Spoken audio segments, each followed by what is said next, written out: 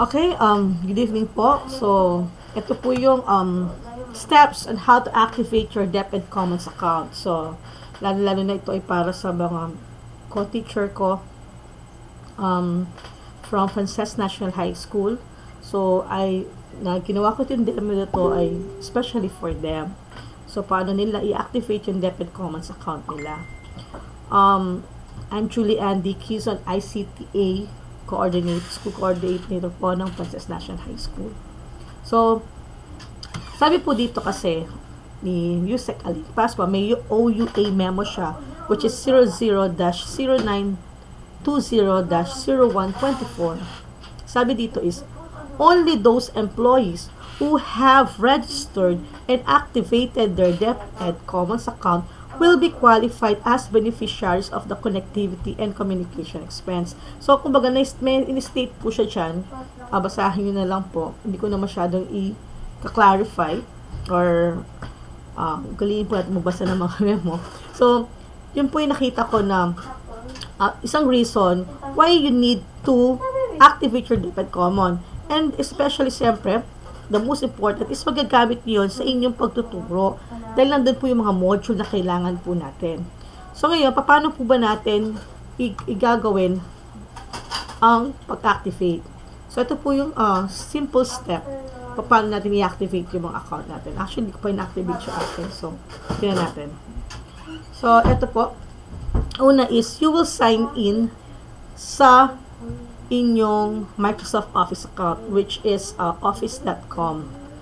Office.com, ito po. And then, click nyo po yung sign in.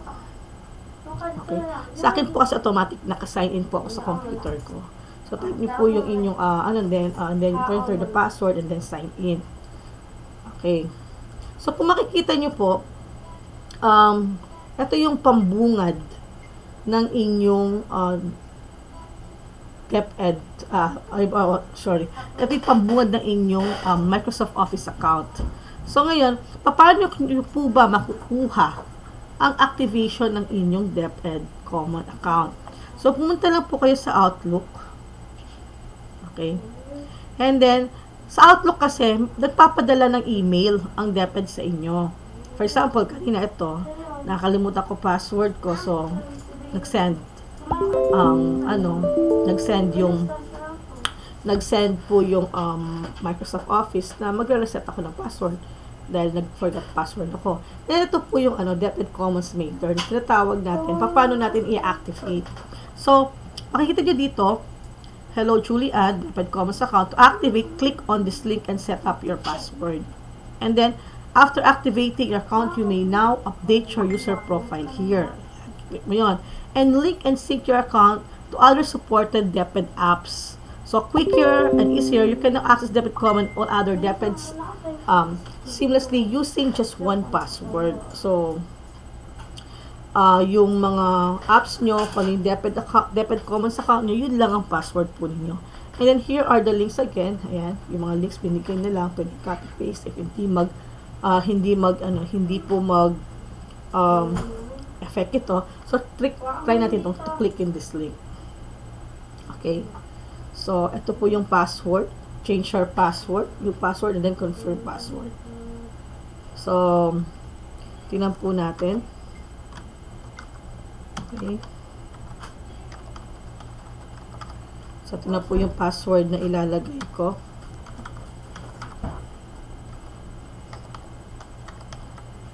And then, change my password.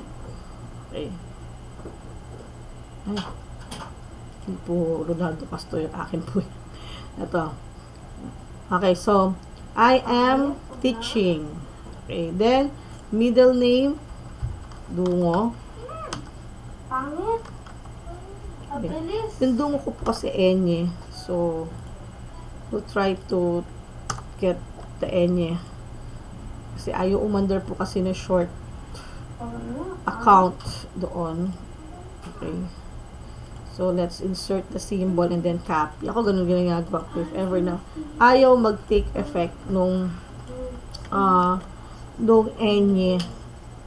Okay. Ayan. And then the mobile number 0908 7539. And then the designation, okay? Yung designation ko po ay teacher 2. Okay. And then Region 3, Bulacan, Municipality of Kalumpit. Okay, Kalumpit. Okay. Oh my God. Ayaw ko na. Results found. Okay. So, there's no, pwede po siguro type na lang. So, pag ayaw, ayan nyo na lang. And then, your login credentials, leave blank if keeping current password. Okay. Kung gusto nyo yung current nyo ngayon, yun yung bago. Yung pinalitan natin kanina. And then, update my account. So, one more account is being saved. So, current password can't be blocked. So, yung current password ko. Okay. Sorry. Okay. The current password ang ilalagay natin. Yung kinilagay ko po kanina. Okay. Then, update. So, yun po. Nasa DepEd Commons na ako. commons.deped.gov.ph. So, pwede natin i-ano yung account natin. Ayan, yan yung account nyo. Okay. Ito yung public. Ayan, spotlight, alternative learning system, kindergarten, senior high school, ayan, specialized subject. Ayan. Then we have the STEM, ano yung naman. So, meron yan. So, yun na po yung user guide ng DepEd Commons. Okay. So, private, public, and the feedback. So, yun. Kapag po lumitaw na po yung commons.deped.gov.ph at na-access nyo na, okay, meron na kayong ganito, na-access nyo na using your Microsoft Office account, okay, na-activate na po yun. So, na-logout ko po to. Okay.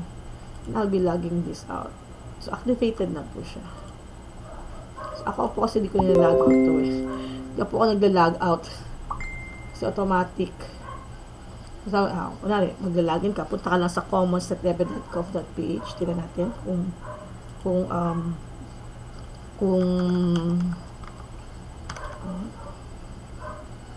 email.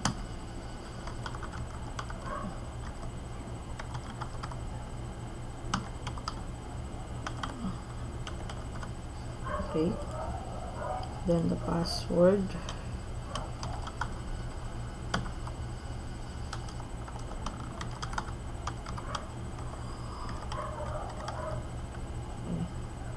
Dahil, ano nga yun, you need the R3-1. Ayan. Then, login. Okay. So, yun po. Yun po yung paano mag-activate ng DepEd Commons account ninyo. So, basahin po natin yung memorandum para at least ma-explain po sa atin why is it you need to activate your DepEd Commons. Lalo na po, gamitin po talaga ito.